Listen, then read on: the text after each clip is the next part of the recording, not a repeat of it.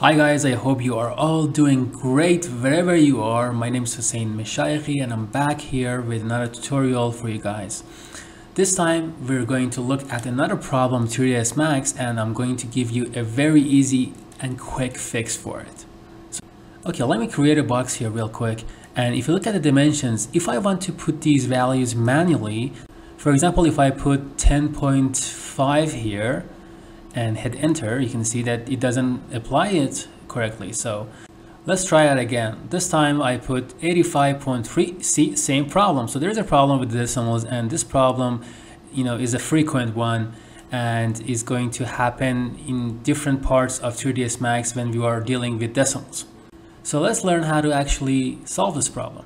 The first step is to go to control panel. So I type CO here and go to control panel. From here we choose date and time.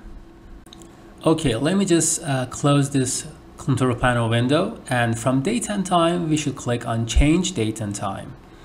And if we click on change calendar setting, we get a new window called region. And after that we should click on additional setting. Okay, and then we finally found the culprit. You see this decimal symbol, this slash should change into a period. So we can choose a period from the drop down menu, or hit the period key on our keyboard, hit apply and okay everything. Okay, now we're almost done. The only thing that we need to do is to restart 3ds Max for that fix to take effect.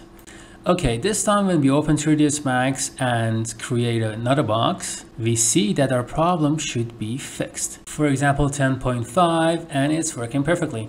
I hope you found this video useful. If there are any questions or any problems that you're facing in 3ds Max, make sure to put them in the comment section, because I will reply as soon as possible, or even make a video tutorial for it if required. I'll see you guys in the next one.